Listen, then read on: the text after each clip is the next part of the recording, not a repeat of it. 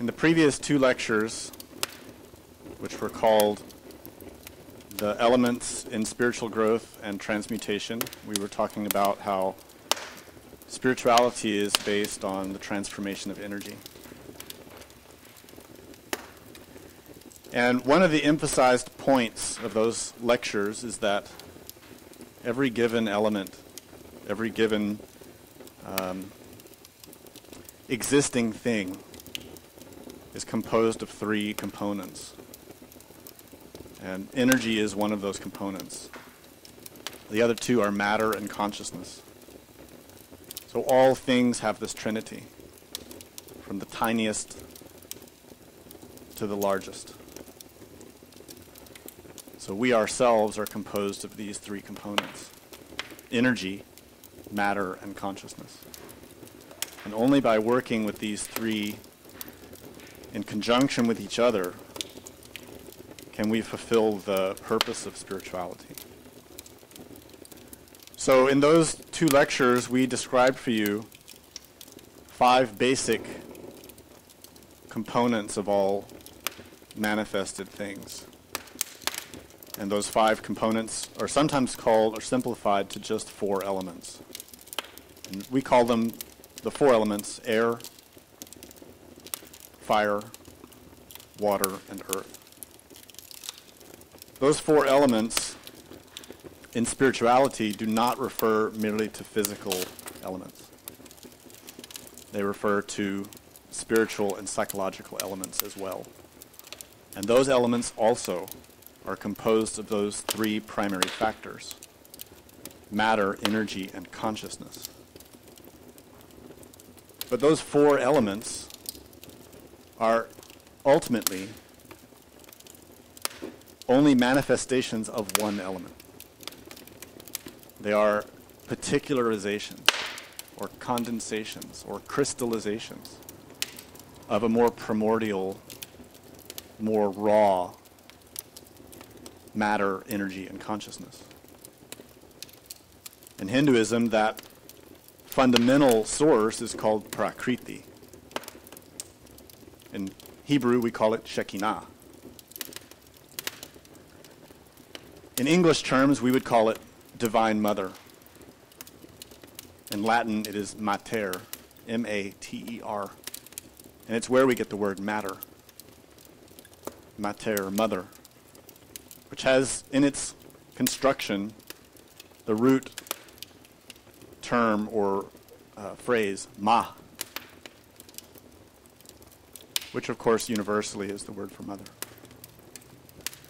These 4 elements, air, fire, water, and earth, are particularizations or condensations of the body of the mother nature. Ma, mater, amma, mother, matter. These are all the same thing. Our physical body is a very gross level or dense level of the condensation of these 4 elements that emerged into existence because of a physical mother. But that ability for that physical body to exist, even though it's composed of these 4 elements and it came through a physical mother, is only possible because of a cosmic mother, our own individual inner mother. She who gave us these forces and energies to work with. That primordial source can also be called Kundalini in Sanskrit. But we have to understand the use of that word Kundalini. That in us, it is not active. It is latent. It is asleep. And this is why Kundalini is depicted in all the ancient religions as a sleeping serpent, a force that is not yet activated, not yet awakened, worked with. But it is the very power or energy of the Divine Mother. And this is why she's always represented with a serpent.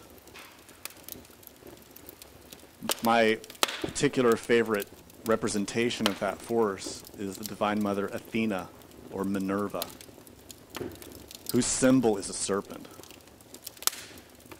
And she wears a serpent. And she commands a serpent. And oftentimes you'll see her with a serpent under her hand. And that serpent represents the power of nature, her power. That in us is asleep, not yet activated. Unfortunately in us, that energy has been dispersed, misused, and has elaborated what in Greek symbolism is represented as the opposite of Athena. And in Greek mysteries, that opposite is called Medusa. So you see that that word still begins with M. Ma. That Medusa is a woman who falls because of pride and vanity and lust. And that single serpent becomes many, becomes multiple. And it's symbolized as the serpents on her head. And her horrible power, which is to turn her victims into stone, into earth. In other words, the seductive power of the inverted power of the Divine Mother is to crystallize the ego. Power of Medusa is the same power of the Divine Mother, but inverted. And its power is to turn the heroes into stone, into earth. Just like the wife of Lot in the Bible, who looks back at the degeneration in her past and turns into a pillar of salt. Alchemically, it's the same symbol. Salt is a mineral, belongs to earth. And that looking back to the past is desire. It is that obsession with the past that we all have. So, the Divine Mother, as the root energy who gives rise to those four elements, can be called Prakriti. And another word for that energy is Akash. Akash is the root vibration, or prana, the energy that vibrates in all things. So it is in us. It is the core or heart fire in every atom within us, physically and psychologically. We have that prana within. We have the power of the Divine Mother. The problem is that we have misused it and crystallized the ego. We've turned that power into something negative. And that power of Medusa is very strong in us. So that's why in these previous lectures we were describing how to transmute, how to reduce elements back to their essence and reform them into something pure. What this essentially means is that we take that very power of the Divine Mother and harness it. And we pulverize everything that's within us in order to reform it, to create something new, something pure, something better. In other words, we withdraw the energy from these four elements in order to bring them back to their original source, which is Akash. And in the tradition of alchemy, that original source is called quintessence, which means the fifth power. It is the fifth element. It is the Kundalini. It's the energy of the Divine Mother. In order to do that work, we need a laboratory. Without a laboratory, it's impossible to perform that type of work. We need a place within which we can bring the needed elements, focus them, pulverize them, purify them, extract the essence, cast aside what is unneeded and unnecessary, and repeat and repeat and repeat. So that those four elements, through the process of heat and pressure, gradually, with patience, become pure. This means that the power of the Divine Mother grows in us, awakens, emerges. And instead of being a latent or static power, becomes an active or kinetic power, something that moves, something that acts. This image, this circular illustration, represents for us the laboratory that we need. This illustration was designed by an alchemist Kabbalist from the 16th century, whose name is Heinrich Khunrath. He's a great alchemist and a great Kabbalist. What we call a Christian Kabbalist. He was a European, not a Jew, but a Christian, who applied all the principles of Kabbalah and alchemy to his Christian faith. And he taught his principles through these types of drawings, which he commissioned artists to create. This is one of them. They are all beautiful. There are a series of these types of images.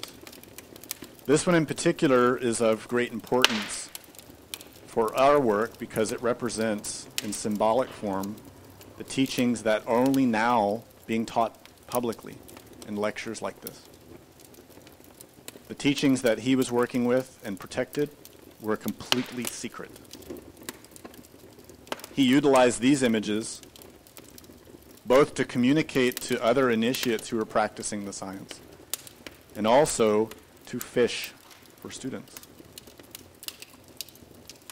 to attract the souls who were prepared to work with the science, which were very few, and even now are very few. But the science was not stated explicitly or given explicitly. It was given in symbolic form, which the trained could penetrate. Only those who were trained, only those who were given the keys, the clues, could understand the meanings hidden in these types of drawings. This drawing, of course, belongs to the Western tradition of alchemy. If you go to a university or a school where they study in a scholarly fashion our history, they will tell you all kinds of invented theories about alchemy.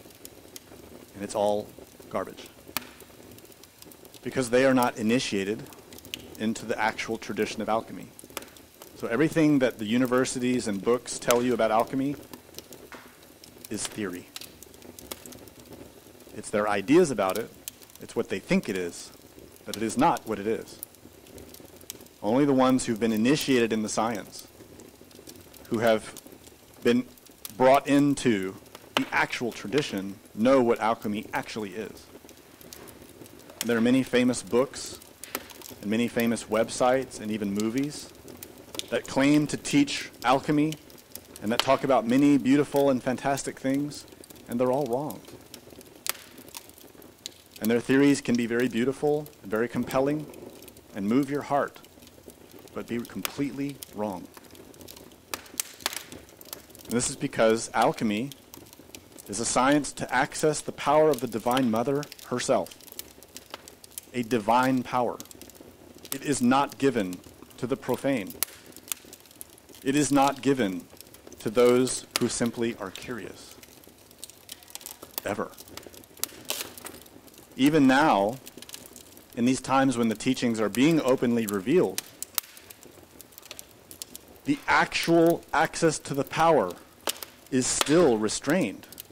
It is only given by one being, God. Only the divine bestows the power of alchemy on a person.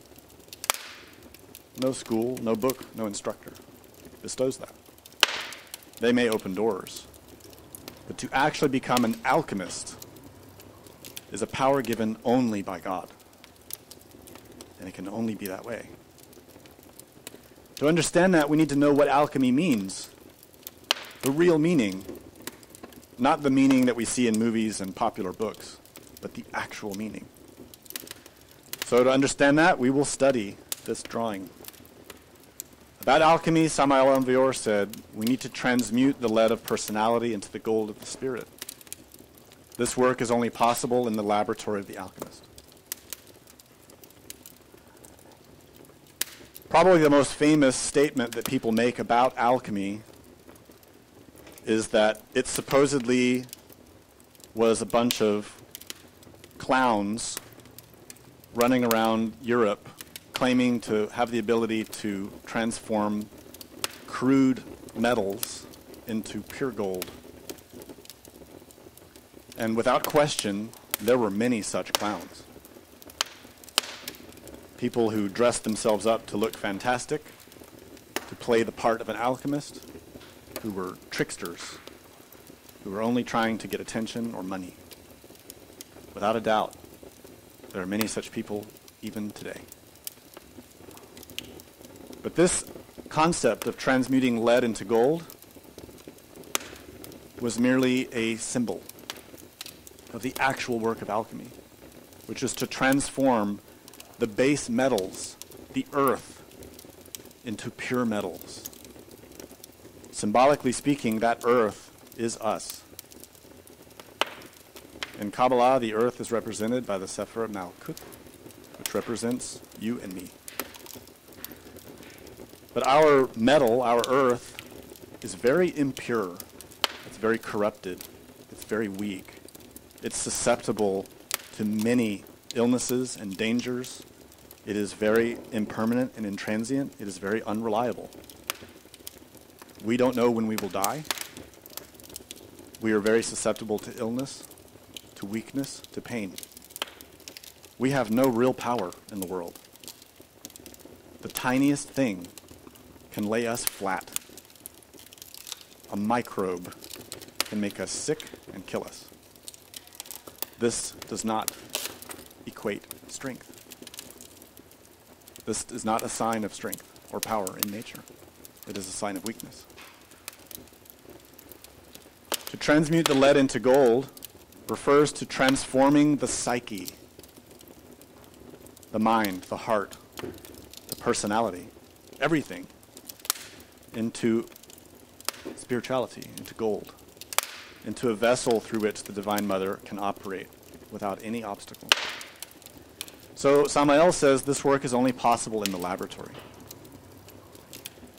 Naturally, over the centuries, those who've been curious about alchemy, who have wanted to make gold so they can become famous and rich, have made themselves many laboratories and have tried to reproduce the teachings of the alchemists physically by crafting all kinds of fantastic vessels and objects and ovens and alembics and many types of tools that they've gathered together. And as a result, we have now our modern science of chemistry. What we have now today as chemistry came from alchemy. You see the words the same? But the difference between chemistry and alchemy is that chemistry has lost the first two letters, al.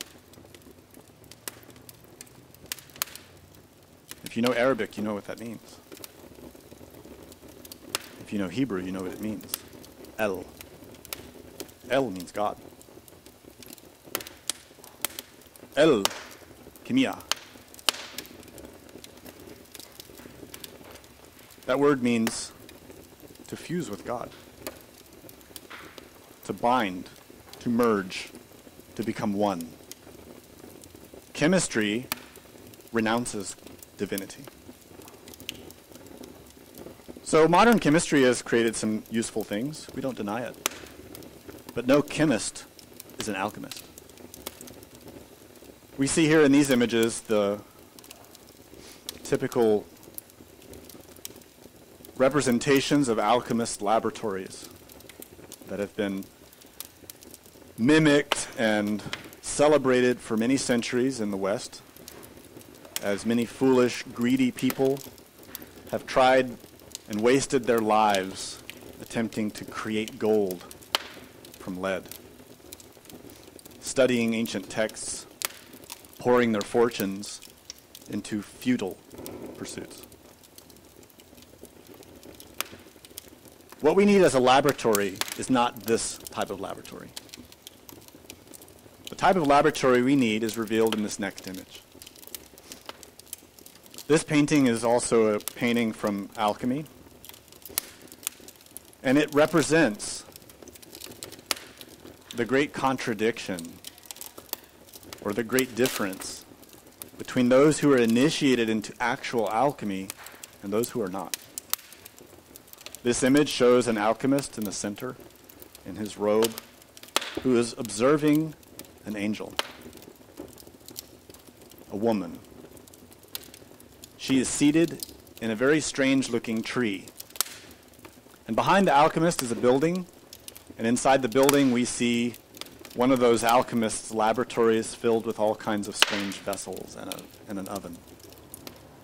This image shows the difference between the materialists, the curious, the skeptics, the chemists, who play with physical matter as they pursue their greed, as they pursue their lusts and envy, as they pursue their pride, attempting to play games with the matter of nature, the energy of nature, while ignoring its consciousness.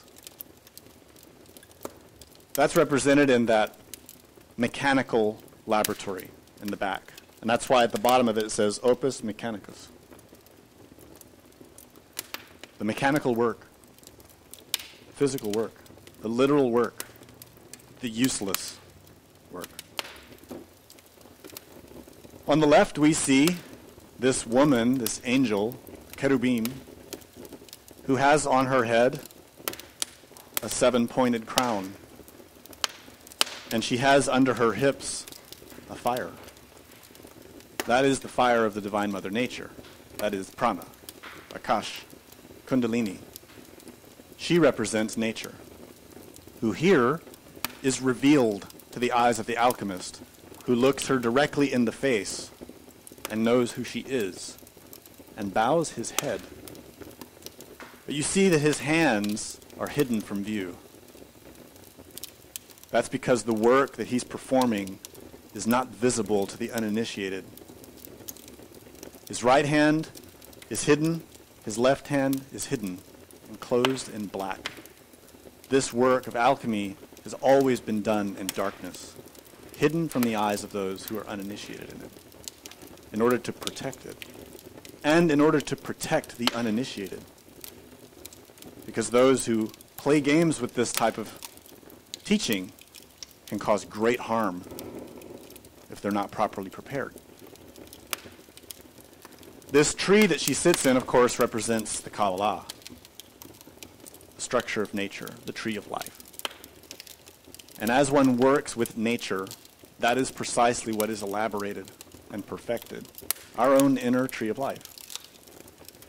And you see that the tree itself has 3 roots, the Trinity, which are united in one as a fire. That fire, being Kundalini, is the fire that gives the power to create life. Naturally, it is a sexual power. So this image is showing us that we need proper instruction, and we need to understand that the work is in our relationship with our Divine Mother. Nowhere else. This image is from an ancient book called Mutus Liber, which means the mute book or silent book, which illustrates the principles of alchemy. I show that as a typical representation of how alchemy has been represented as a couple, man and woman, working with different devices in the process of purifying, heating, breaking down, purifying, heating things up, breaking them down, purifying them, constantly working until new things emerge, many symbolic forms that are hard to understand, that are very dreamlike. And here we see the meaning of alchemy. I told you already that al, or el, means God. And chemia comes from Greek, which means to fuse or cast a metal. So alchemy means to fuse with God, to make our metal, our body, our heart, our mind, one with the divine. This is the real meaning of alchemy. And what about the laboratory? Of course, nowadays we take this concept of a laboratory for granted. And we immediately think of people running around in white coats that wear glasses and usually have a pen in their pocket or a bunch of pens in their pockets.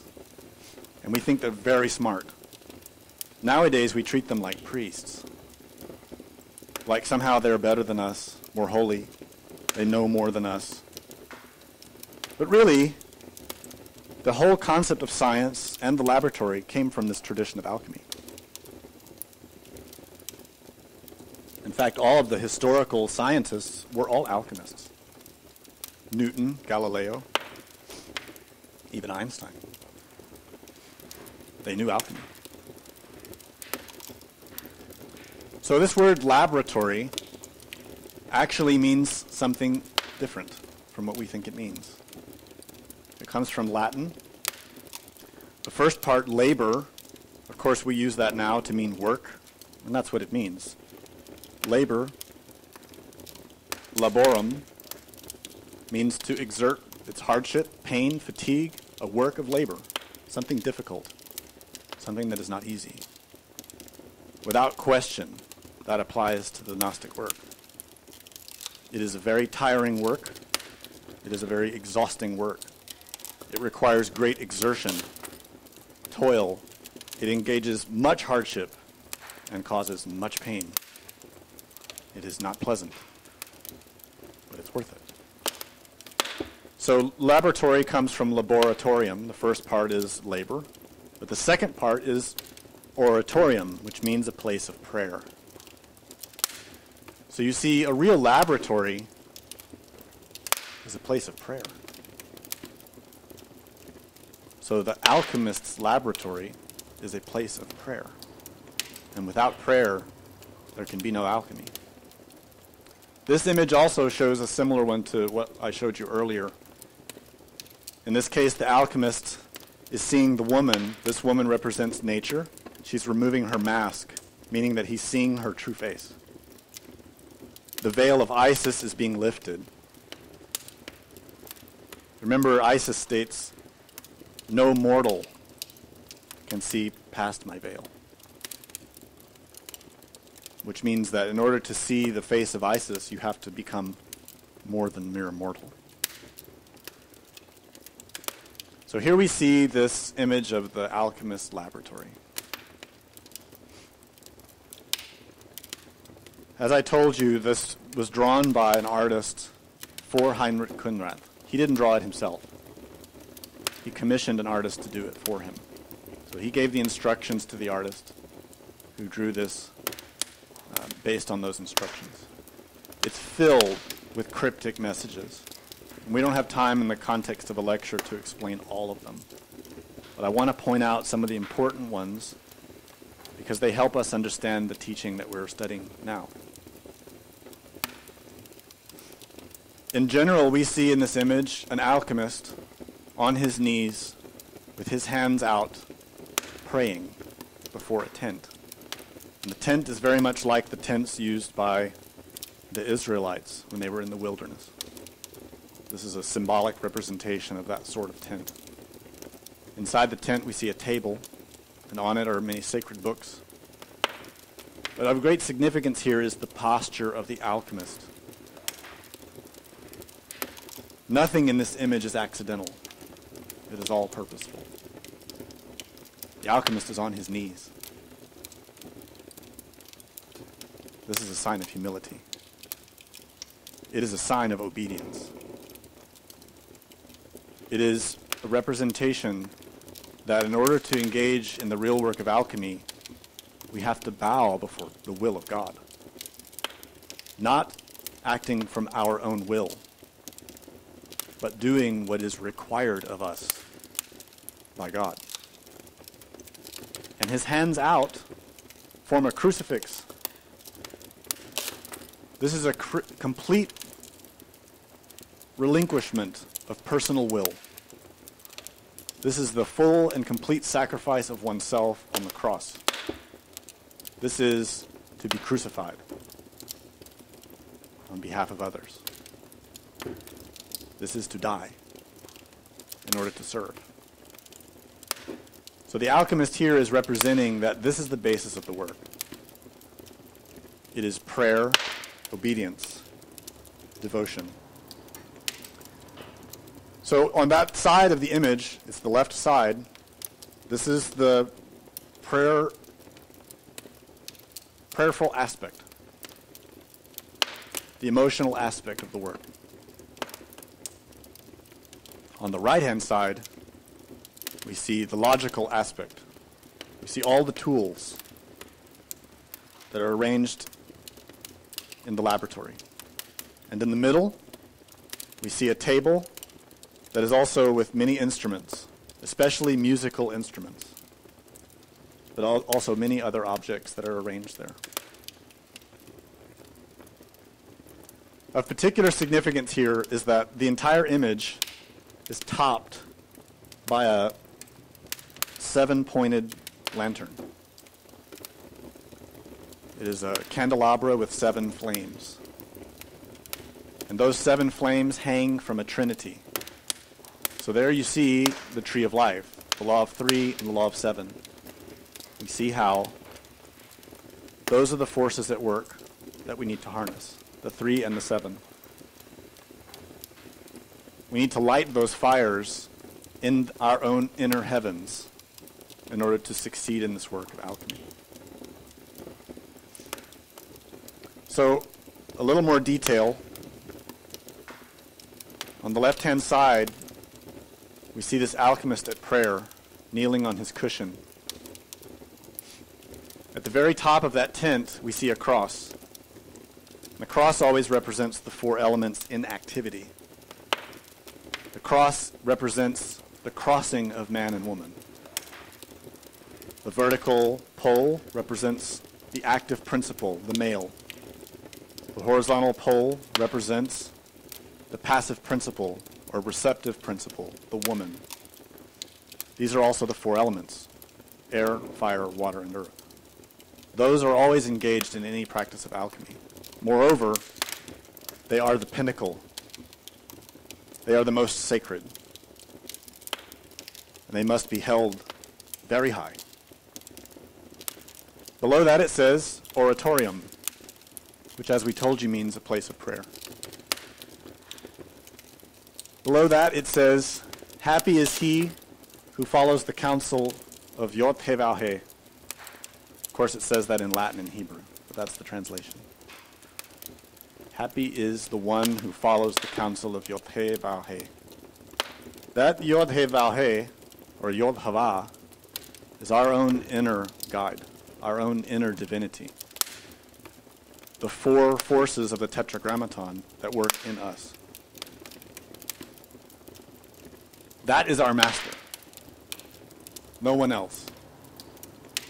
No one outside, anywhere, should be our counsel.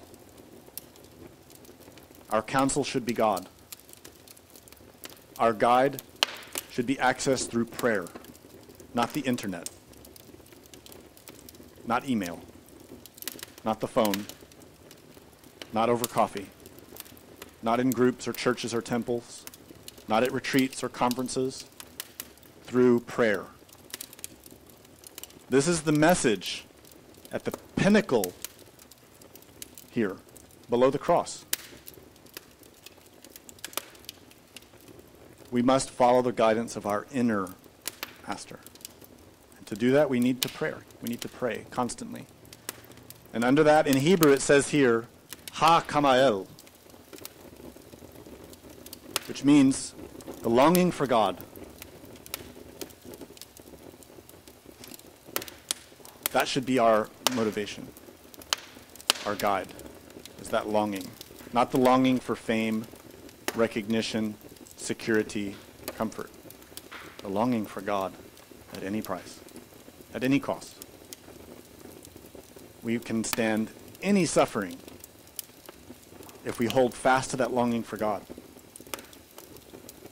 If we remember our being constantly, focusing our attention on that divinity, we can withstand anything.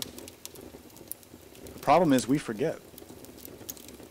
We become distracted by our desires, by the 8 worldly poisons: name and fame, gain, all the things that we long for and desire, the comfort, the security, the recognition, the revenge, the redemption. That's why we suffer. If we really hold fast to our prayer, to the remembrance of divinity, to that devotion, we have a place of solitude, of solace, which is here, this area of prayer. Burning inside of this tent is a single flame. And that flame is the flame of the heart. The flame of our own heart. We all want that flame to be enlivened through romance, through the love of our friends or our children. We want the respect of our peers. But all of those are mistaken. Those types of flames in the heart are completely impermanent and unreliable. They do not last. They cannot last. The only flame that can burn in your heart, that can last, and that can actually give solace to the consciousness, is the love of divinity. A reciprocal love. That love is always coming towards us, but because we don't pay attention, we don't feel it. If we learn to pay attention, to listen into the heart, to sense divinity in our presence, that becomes a real living thing, a fire, a flame that you can feel, that can sustain you. But it requires exertion on your part to reach out, to feel it. The alchemist kneels before a table. That table represents the 4 bodies of sin: physical body, vital body, astral body, mental body. We call them the 4 bodies of sin because it's through these vessels that we commit our mistakes and we create suffering for ourselves and others. The physical body, obviously, is the vessel through which we transmit all our energy. We transmute it improperly. A vital body is the vessel through which that energy goes in and out of our psyche. The astral body relates to our emotions. Unfortunately, in us, it has become kama rupa, a body of desire. And the mental body relates to our Judas inside, our betrayer, the liar, the mind, the Pilate, Pontius Pilate that we have.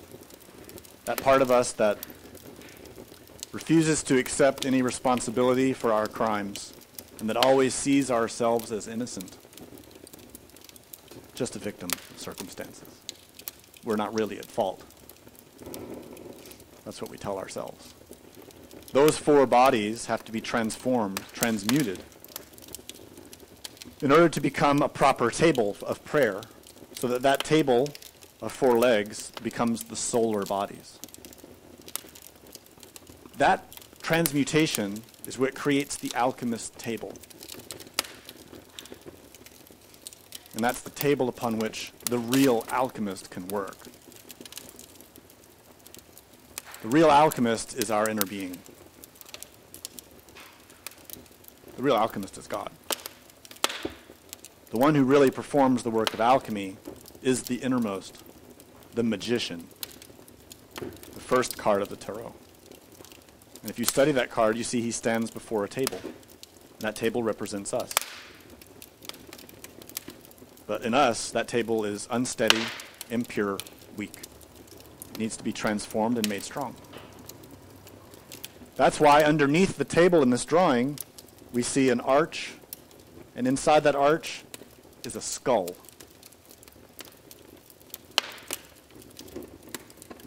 It's in darkness. And there, written in Latin, it's really hard to read on this screen. it says, "Disse bene mori." If you know Italian, you know what that means. It means learn to die well. Learn to die well. This is not talking about physical death. It's talking about psychological death. The death of those four bodies of sin, so that they can be recreated, made into something pure, something strong that the being can use for his work. Learn to die well. The pose of the alchemist here represents the same thing, and that's why they're closely together here. His crucifixion, his obedience, his humility, his prayer, all represents the attitude that we need in order to die well. That is an attitude of submission. We don't like that. Our pride does not like that. We don't want to submit. We want God to submit to us. And that's why when we pray, we say, "God, give me this and give me that. God, I want this and that. I'll make a deal with you, God. If you give me A, B, and C, then I'll do this little thing over here for you. I'll do this little favor for you if you give me A, B, and C." We want God to submit to us. This is why we can't feel God. This is why we hear a silence when we pray. Because God will never bow to the ego. This is not a matter of pride. It's a matter of how things work. The ego is the devil. Our mind is Satan. The alchemist here shows the proper attitude for prayer. It is submission to God's will. And this is why Jesus taught his prayer. "Thy will be done on earth as it is in heaven." That earth is the body. That earth is Malkut. That earth is us. There are many other symbols written here, but we don't have really time to go into all of them. But that's the essence of what's being taught in these symbols. On the right side of the drawing, we see two pillars. And behind that, in obscurity, is a collection of tools. These two pillars have great significance in all ancient esoteric traditions. In the Bible, they are called Jachin and Boaz. Anyone who has been a Freemason knows about these two pillars. The two pillars represent the two sides of the tree of life, the pillar of severity and the pillar of mercy. These are the two sides of the tree of knowledge, Tob and Ra. These are man and woman, the two sides of all creation. You cannot create with just a man, and you cannot create with just a woman. Life emerges when you combine man and woman. Thus, all life is founded on two pillars. All life. So behind the two pillars, we see this area of tools, and hidden in the back here is an oven. And there is incense burning. And there are little tools scattered around. There's a lute, there's a bellows, there's tongs. These are all tools for working in the fire. There's a feather hanging on the pillar. All of these are symbolic. What's particularly interesting are the inscriptions at the base of the two pillars. The one on the left says ratio, which is a Latin word. We use the word ratio in English now for a particular meaning. But in Latin, ratio means reason. And not like in the sense of, oh, I have a reason for doing that. It doesn't mean that. It means reason in the sense of logic and method.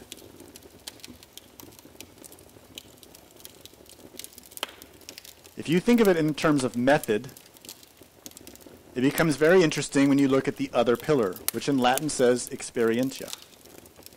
And naturally in English we would say it means experience. Yes, it does. But not the way we use it now. Experientia means wisdom. These two pillars, method and wisdom. Anybody recognize that? Any Buddhists here? Those are the two pillars of Buddhism. Method and wisdom. If you ever see an image of Samantabhadra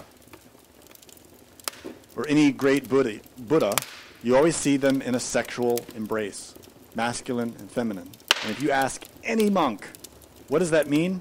They say it is the union of method and wisdom, which is how the Dharma is performed. Method and wisdom in combination. We see the same image here from alchemy. The two pillars, method and wisdom. What does that mean? It means we need a combination. In order to build our temple, we need theory and practice. We need a strong intellectual culture. We need to know the teaching very well, but we also need to be doing it. And these two need to be in perfect harmony, perfect balance with each other. There are many people who read a lot of books, study a lot of theory, study all the method, but don't do it. And there are many others who do a lot of practices and a lot of techniques, but never study. Both camps of people will fail. The path of alchemy is extremely precise. More than anything else in the world. It is extremely precise. Our understanding has to be razor sharp and guided by divinity, not our intellect, not our habits. You see, those who lean towards the method side like to pick up different practices that appeal to their habits. And those who lean towards the wisdom side, or the wisdom side, the experientia side, like to read and study those things that feed their habits, that lean towards their habits. So the intellectual types like to read and study a lot of intellectual things, but they don't like to practice. And the believers like to study a lot to build up their beliefs and make them feel secure, but they don't like to practice. And they don't like to study and remember things because we're all lazy. We need balance. And we need to be very critical with ourselves. And if we see that we're lazy about practice, we need to practice more. And if we see that we're lazy about study, we need to study more. This is not a game. The future of your soul depends on it. Everything is at stake. And laziness will take you to hell. Period. Laziness and old bad habits will cause you to fail. Period. So these two pillars are very important. Before them, in the front of them, at the very front of the image, we see an alchemist's collection of tools. We can call it an oven, a furnace. We see here some different vessels that are connected together in a strange way. It doesn't make a lot of sense. And written in the center vessel, which is quite tall and very phallic, we see written festina lente. This is Latin, of course, and it means hasten slowly.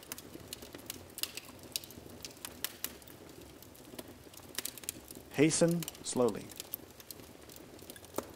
That means move quickly, slowly. Kind of makes your brain skip, doesn't it? It's supposed to. It's supposed to get you to pay attention, to be present, to be here and now. It's written on a phallic symbol, a sexual symbol, for a reason. It's saying, pay attention. Be present. Use your energy wisely. Don't waste it. Be persistent. Work constantly, but don't rush. Work with great caution and care. So this symbol at the bottom is representing the mysterious tools of the alchemist, the tools that were never revealed publicly, but which today we're going to talk about. Again, there are many other symbols here that we just don't have time to get into details. So, returning once again to the overall view,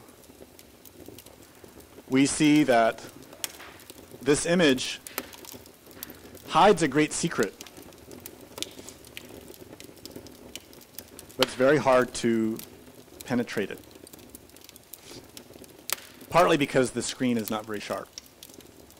I apologize. You can't see the thing I'm pointing at and want you to see most specifically.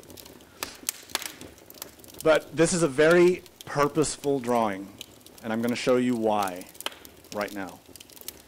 If you study art, you'll understand that the genuine artist does every little detail with a purpose. Not like art nowadays, where basically they're vomiting on canvas and just making whatever and calling it whatever they want to call it. That's not art. Real art is a communication, conscious, that communicates knowledge that otherwise is incommunicable.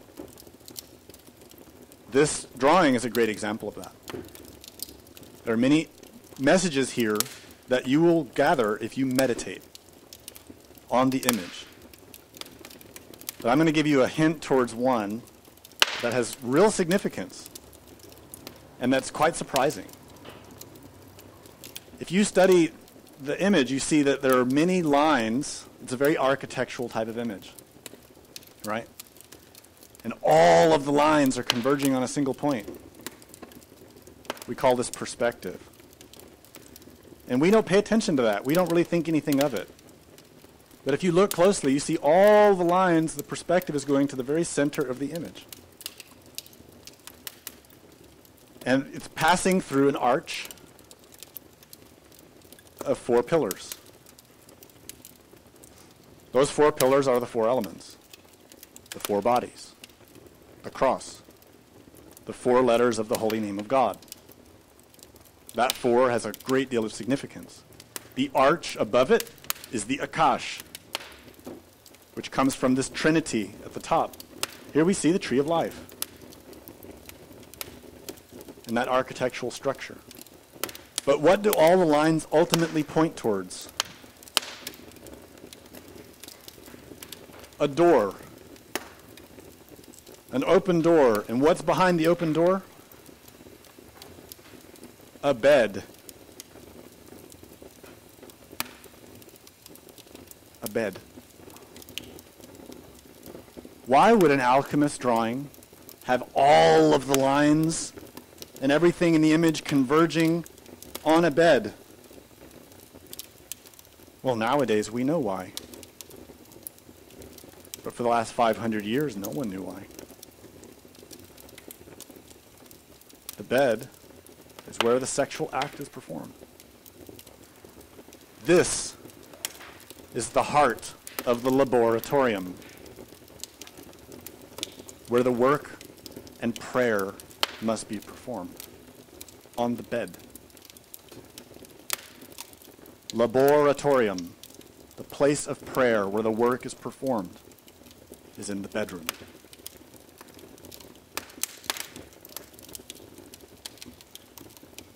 That work is, of course, a work between man and woman. And if one is single, one works within oneself, with one's own energy, and of course with one's Divine Mother, through prayer. These images represent that furnace or oven that the alchemist has to work with. This is really the heart of the alchemist laboratory, the furnace, the Athenor. These are 3 different images. The one in the top right, of course, is from the image we've been looking at. And these are 2 other typical examples from the alchemical tradition that show the alchemist's furnace. Again, for hundreds and hundreds of years, people have been trying to build these in their garages and basements. They're wasting their time. You know why? Because every one of us is carrying this around with us all the time. This furnace is your body. The laboratory is your mind, your heart, your body. The laboratory of the alchemist is this being here now, working with your energy here and now. That is the laboratory. The furnace, the tools, are here in the body. The fire burns in sex. In Yasod is the fire that creates life, the sexual energy, the fire that burns us if we don't know how to control it, the fire that can destroy us and consume us if we don't know how to use it wisely. That fire must be kept with a gentle heat with much attention. This is the instruction that Hermes gave in the documents that formed the foundation of alchemy. That gentle heat is to keep that fire burning, but low, controlled, not inflamed with lust, not inflamed with desire, not overwhelming, but low and controlled, with much attention. And in that context, that fire heats the vessel, the sexual organs. Here we see that vessel represented as a clear glass vessel. Within it burns the fire, or the water actually, of mercury. Mercury is a symbol for sexual energy. And inside of this we see a man and a woman forming a cross, and the Holy Spirit as a dove putting the other element, which forms a six-pointed star. That, of course, is a very deep, significant symbol. It is the rune Hagal. This man and woman represent Adam and Eve in us, psychologically, physiologically. Ida and Pingala, Od and Ob. Energies, forces that are within us. The red and the white channels of Tantra, Rasana and Lalana. These are energies or forces that move in us in preparation for the advent of the fire, or the awakening of the Kundalini. The fire of sexuality heats the waters of the mercury and causes steam to rise up the central column of the spine to the brain. And that's what's represented in all these images. The awakening of the Kundalini, the energy of the Divine Mother. That energy rises up the spine and awakens the 7 lights on that candelabra of 7 flames. Those 7 lights are the chakras, or churches, written about in the book of Revelation. Those lights give us the ability to see spiritually. They restore us to the state of Eden, to have the ability to talk with God directly. That does not come when we are seeking only material gold or material success. That ability to see God and talk with God comes through prayer. On either side of this oven, we see a man and woman with deep red faces, wearing green clothing. These represent the forces of divinity. We can call them Shiva and Shakti. These are our inner being and our Divine Mother. They are the guides who oversee the process of transmutation in us. In other words, no matter what fantastical ends you may pursue in your physical life to achieve the goals of alchemy, if you do not work in harmony with your innermost, you will achieve nothing. The one who performs the work in you is your inner divinity. And that work is performed by satisfying the will of God. And the first will of God is for you to die as an ego, for all of your impurity to be purged. That's what the fire does. This fire boils the water. to remove the impurities. The steam rises, not the impurities. The steam. What is steam? Water and air that is heated by fire. And it rises up through the earth to awaken and enliven the brain, Adam, the glands, the chakras in the head. So that is, in synthesis, the process of alchemy. The work in the laboratory. It is to work with these forces in ourselves, in harmony with the will of God. So let me read a quote from Samael about this, because this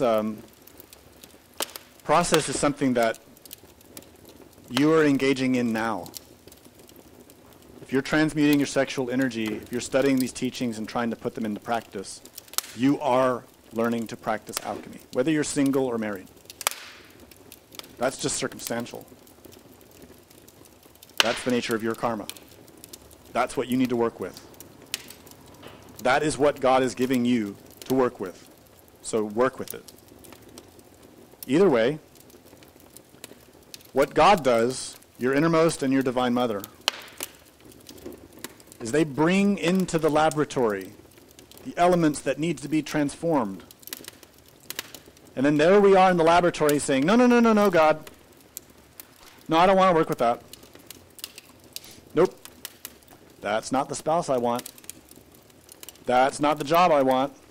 I need more money than this. I need better clothes. I need to be living somewhere better than this. I need some respect from my friends. I need a little education. I need some money in the bank. I don't want these things you're bringing into my life. I want A, B, and C. Then I'll do what you want after that. Big mistake. Who better in the universe knows what you need for your spiritual growth than your own God?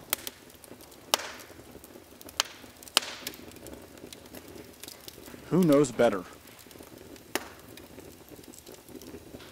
So it's time for us to trust God,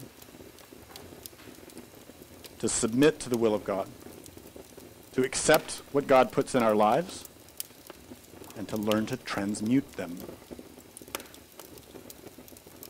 This is the basis of alchemy. Oftentimes we talk about alchemy as something materialistic. We just take the sexual energy, we transform it, and we awaken consciousness. It's not that simple. You can't get anywhere with just that attitude. The real process of alchemy is to transmute your entire psyche. And where is all your sexual energy anyway? It's trapped in your ego. It's all trapped in lust and pride and anger and envy. So to free it, to redeem it, to free yourself from suffering, you have to transform those elements. And how will God do it? He will put it in your face by making you suffer. To say, see, here is the bed of roses that you made. It's filled with thorns. The life that you're living is the life that you made by your own works. If you want to make that better, accept the guidance of God. The counsel of God. That counsel is, you want to do the work? You want to be an alchemist? You want to be liberated from suffering? Here, deal with this mess that you made. Here is your life. Here is your circumstances. Here is your situation. You made it. Fix it. And we don't fix it by changing everything in our external circumstances. We fix it by changing our attitude. Changing how we deal with other people, how we deal with God, how we deal with ourselves. Those who are focused only on changing their physical circumstances will always end up disappointed. We can never modify external circumstances to our liking because the cause of them is inside of us. If the cause remains the same, the effects will remain the same. Why do we suffer? Because of who we are inside. So God's bringing us our situation, as painful or difficult as it may be, because we need it. Because that's what we need to work on. That is the most important element that we face. We always hear students pray, God, please give me what I need to work on myself. But change this and that. Give me a better job. Give me a better place to live. I need a nicer apartment, etc., etc. We don't realize that what God is giving us is exactly what we need. In the book Turankala, Samael Aun Weor wrote, "The salamanders keep the fire. The undines are within the raw matter, which is enclosed within its receptacle. The undines can help us if we dominate them. If we do not, then they do what they want because they are very whimsical. The sylphs make the steam that escapes from the raw matter to rise. The gnomes are in charge of the distillation of the raw matter in order for it to be converted into gold within the brain." That quote is describing how the four elements in ourselves are managed by consciousness. Conscious elements that we call elementals. The process of alchemy is a process of working with the elements. Those elements are not just physical matter. They are energy. They are also consciousness. The fire, the air, the water, and the earth all have consciousness in them. And traditionally, in alchemy, they had these names. The elements of the air were called sylphs. The elements of the fire are called salamanders, or the consciousness of the fire. The consciousness of the water are called undines. And the consciousness of the earth, gnomes, dwarves, pygmies. These are not invented or made up things. They are the consciousness of the elements. They are inside of us. Moreover, as we explained in the first lecture, all of the ordeals that we face in life, the difficulties, the problems, ordeals of air, ordeals of water, of earth, of fire, are the activity of those elementals in our life. When we're facing difficult psychological challenges, our old habit is to complain and complain and complain in our mind, in our heart, and verbally. What we're failing to realize is that those problems are exactly what we need. Those problems are the activity of those elementals in us and around us that are bringing up a great deal of energy that if we are smart, we will harness that and transmute it into something beneficial. I'll give you an example. If you're in a circumstance where you are having to be very close with someone who is constantly criticizing you behind your back, it can be very frustrating. And it can build a lot of resentment in you unless you learn to transform it. What would be the right way to transform that? Firstly, you can only transform it if you are cognizant of it, if you're aware of it. If you're just being mechanical the way you always are, you'll just build a lot of resentment. You'll become angry with the person. You'll start treating them badly. You'll ignore them. You'll intentionally do things to create obstacles for them. You'll speak badly against them. You'll do all those things mechanically because we're asleep. But if you become cognizant, aware, and pray and remember God, and then you say, okay, God's giving me this for a reason. This person's talking bad about me all the time. To my face, they're nice. But behind my back, they're telling everybody all these bad things about me. What do I do, God? Help me. Help me learn to die well. Then what do? We have to learn to treat that person with love because they're helping us. They're showing us our pride. We don't like to see that. And we don't like the one who makes us see it. But really, we need that. That person is actually the most important person in our life at that moment. They are doing for us a service that can never be repaid because they are giving us the keys to liberation from suffering. They are saying, here is your pride. Here is your anger. Here is your resentment. If we act mechanically, we will indulge in the pride and the anger and the resentment. We will hate that person, and we will deepen our suffering and waste the opportunity. If we're cognizant,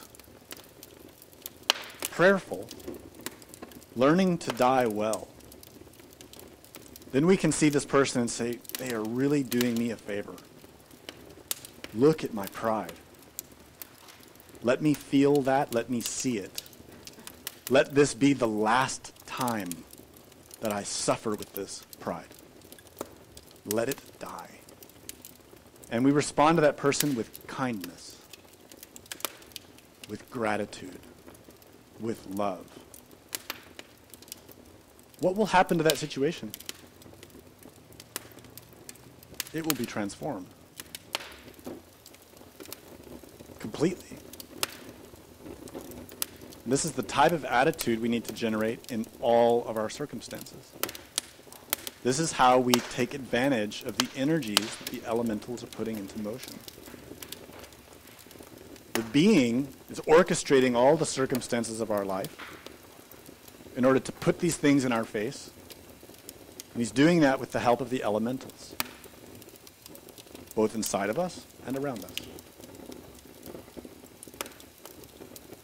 So we need to learn to transform that energy, to have a better attitude,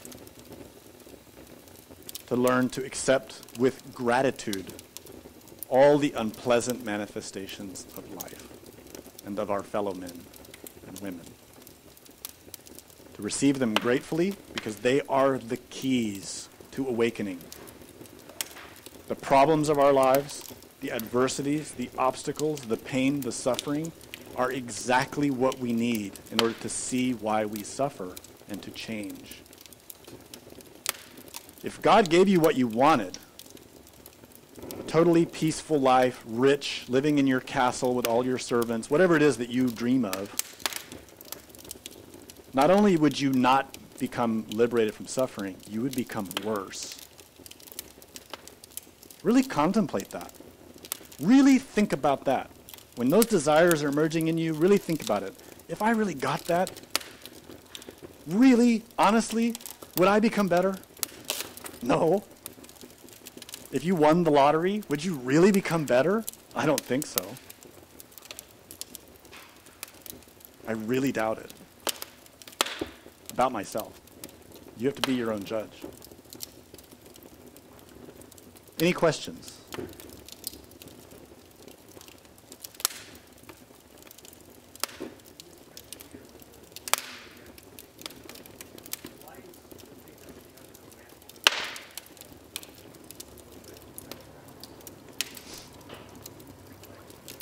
That's probably just the skill of the artist. You know, her leg is being revealed because she is the Divine Mother Nature. So as the work of alchemy is proceeding, the identity or reality of the Divine Mother is revealed. And it's something intimate. So that leg being exposed is that. It's something intimate. Yes?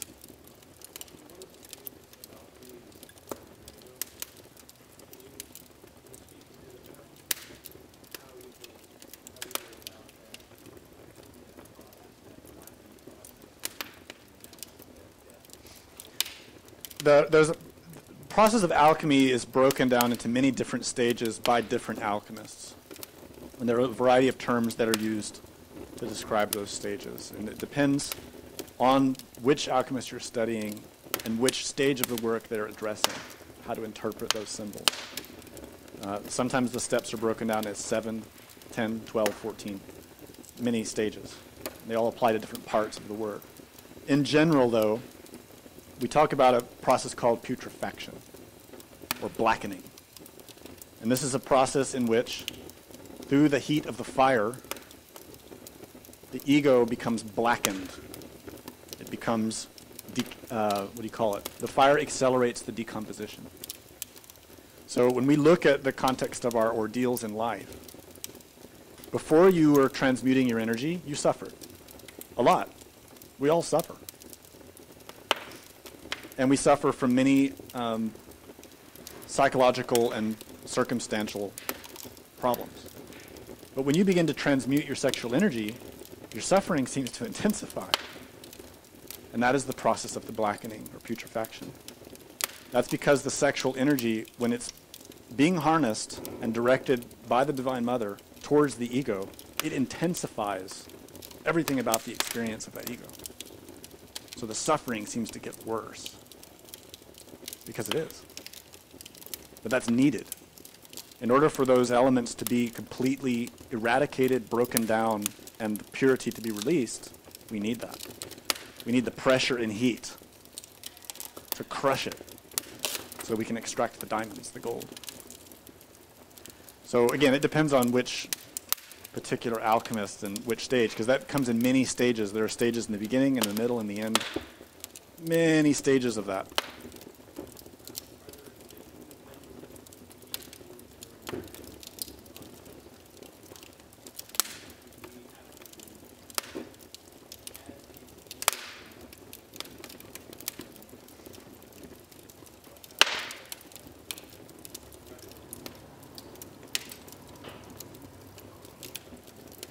Absolutely. We're going to talk about that in additional lectures, specifically about that. The process of the work in the laboratory is a gathering together of energy in order to direct that energy. And our primary purpose in the beginning is to completely pulverize all the impure elements that exist inside of our psyche. The only way that process can succeed is if we're cognizant of it. In other words, you can't change your anger if you're unaware of your anger. You can't change your pride if you're unaware of your pride. So that process of becoming cognizant begins in your daily life through self-observation, self-remembering, being aware of oneself, and transforming situations in the way that I explained. But secondly, you can't succeed in that completely if you're only doing it during the day. At night, you need to meditate on those events and really investigate them more deeply, abandoning the physical body so that you're not distracted by any physical senses and you can go deeper into the examination of those elements in order to pulverize them more accurately and to completely reduce it to dust. So that's a process of meditation, and that's a long process. But we'll get more into the details of it as we go along. Another question? Mm-hmm.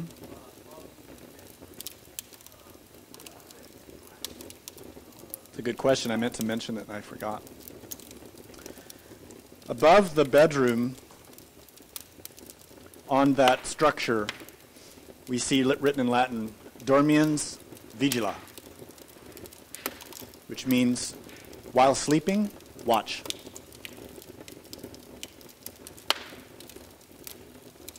Interesting phrase, isn't it? Sort of like hasten slowly. Dormiens vigila means that we need to be vigilant at all times, conscious of ourselves. Now, on the first level, on the easy to grasp level here, it's saying that we need to do this while the physical body is sleeping. That's one level of meaning of the bed in the back. And some people who've studied this image have realized that it relates to the tradition of dream yoga. This is easy to see. But the deeper meaning is that we're always sleeping because our consciousness is asleep. We have not awakened our consciousness yet. So we need to become vigilant. That vigilance is not at one time or another, it is all the time. Dormiens vigila means watch how you sleep. Become aware of how you sleep. Awaken. And that's what it says in the Gospels. Watch, because we know not at what hour the Master will arrive. Any questions back here? How do the runes fit in with alchemy? Everything about alchemy is based on the runes. Absolutely everything. If you've studied any of the symbols of alchemy, you see that all of the symbols are runic. And I gave you a clue here. When you look into the vessel here that shows the man, the woman, and the Holy Spirit, the bird, between them all, they are upholding the rune Hagal, which we talked about in the previous lecture. Every alchemical symbol, every alchemical stage is based in the runes. All of it. It's very deep. Any other questions back here?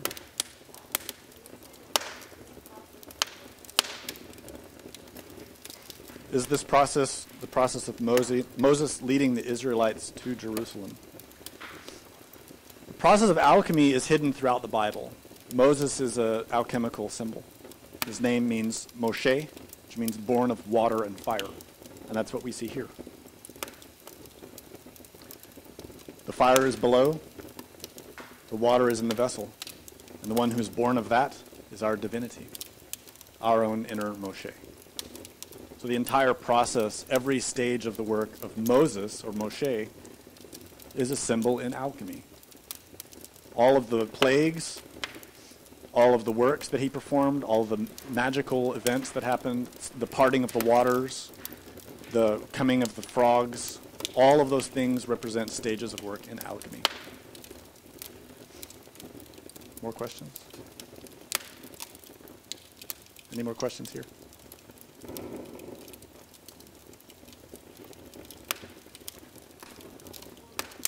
Okay.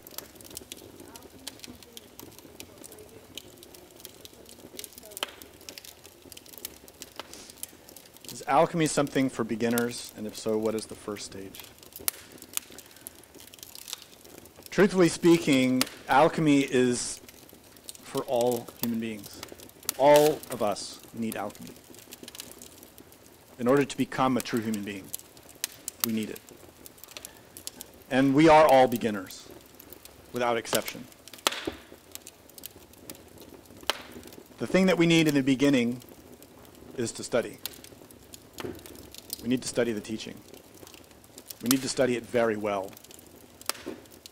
Without a strong foundation in understanding the teaching in a very comprehensive way, we will very easily be misled by very clever people and very mischievous people. So it is essential in the beginning to study relentlessly, and at the same time to begin to incorporate practice at your own level. So we can say in some way that in the beginning, those two pillars are a little bit out of balance. We don't know how to practice in the beginning. We don't know the method. We don't even know the teaching.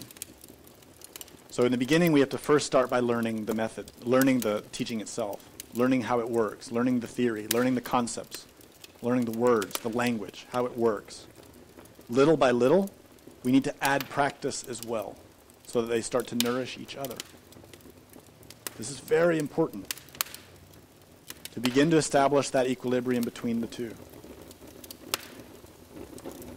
Part of that is to learn to recognize the realities about yourself, to be sincere, be honest with yourself. This type of work is not social at all. Unfortunately, many people make it into something social. They want their spirituality to be a social group. And there is a need for the Sangha, or the spiritual community. We need that. It's one of the three fundamental jewels or aspects of any real spirituality, or the three jewels. The community is part of that. But ultimately, the real community is not in the physical world. The real community, or Sangha, is in the internal worlds. We don't need to be too worried about the physical part. We shouldn't be focused on the social aspects of our spirituality. We should be focused on the psychological aspects in ourselves. Be honest. Be sincere.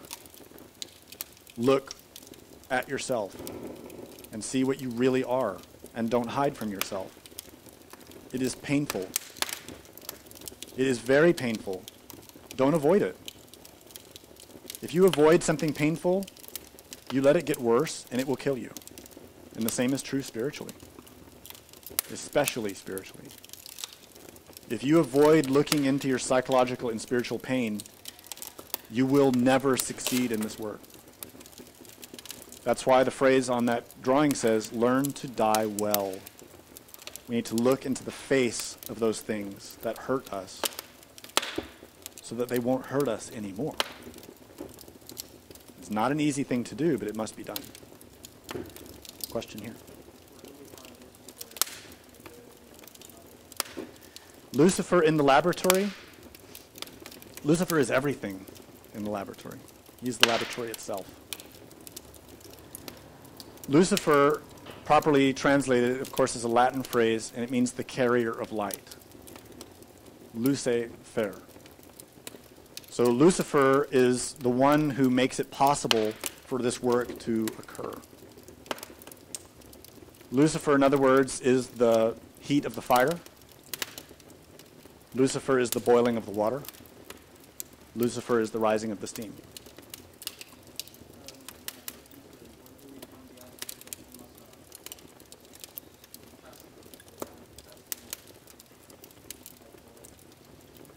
Well, when you look into the symbolism of alchemy, we see always that the stages related to the disintegration of the ego are a process of putrefaction or degeneration, decay. So we see many images of corpses and of a black raven and of animals eating corpses, things like that. Lucifer is that process. Properly said, Lucifer is the one who orchestrates the ordeals around us so that we see ourselves for what we are. So in the earlier part of the lecture when I was saying your being is the one who's giving you your ordeals, that is Lucifer. It is that aspect of the being. We nowadays unfortunately think Lucifer is evil, is Satan. But this is inaccurate. That was a misinterpretation that was made by the Catholic Church centuries ago that they never corrected. And it's easy to see that in ancient times even the bishops were named Lucifer. It was not always a negative name. They made it into something negative because of a political squabble that happened a long time back when Jerome was fighting with another bishop whose name was Lucifer. So he changed in the Bible, "O thou Lucifer, how thou art fallen," because he was talking about that bishop that he didn't like. But ever since then, we've been hearing, "Oh, Lucifer's Satan." It's not true. Lucifer is an aspect of Christ. Does that answer your question? Any other questions? Okay. Which alchemical book is the best? Well, honestly, the best alchemical book is yourself. Everything you need to know about alchemy is in your psychological makeup. But you can't learn about that unless you have guidance and instruction. The best places you will find that are the book of Genesis, the Bible, but not in English, in Hebrew. The second place is the book of Revelation in the Bible, but not in English, in Greek. And the other places that you will find it are in all the books of Tantra. Tantra is just another name for alchemy. It's the same tradition. In fact, if you investigate the secret writings of the great tantric masters, you'll find they use the same terminology. Tsongkhapa, who was one of the great Buddhist masters, spoke often of the foundation stone and transmutation. Same terms as the alchemists. And the philosopher's stone, he used that term also. So these are all unified really as one tradition, but physically we don't see that. The other important book in the tradition of alchemy is the Emerald Tablet, which was presented to humanity by Hermes the god Thoth from Egypt. So those are the most important treatises of alchemy. Below that, there are hundreds, and they're all interesting. But let me point out something important. The truth about alchemy, you will not find it in the past. The past is dead. The past is gone. The past is a rotting corpse. Don't waste your time. The truth of alchemy you're going to find here and now in your heart by prayer to God. In your life. By practicing. That's where you'll find it. The texts are interesting. We need to study the teaching. We need to understand the principles. But don't be distracted longing for the past or trying to uncover secrets from the past, because you will not. Everything from the past was hidden and is already dead. Why dig up an old corpse just to pick through the bones when the living truth of alchemy is burning inside of you now? It is the fire of your divine mother who's waiting to awaken if you have the courage to do it. And that is the courage to face yourself as you are and to change. To take your energy and use it better. To awaken. To transmute yourself. Then you will find the reality of alchemy. You won't need all those old books. You won't need dusty papers and stale concepts and to memorize old terms and theories and images, because you'll see that it's all just dust. The living, vibrating reality of alchemy is waiting for you inside of your heart right now. But you have to have the courage to look and to use it. Any other question? Okay, thank you.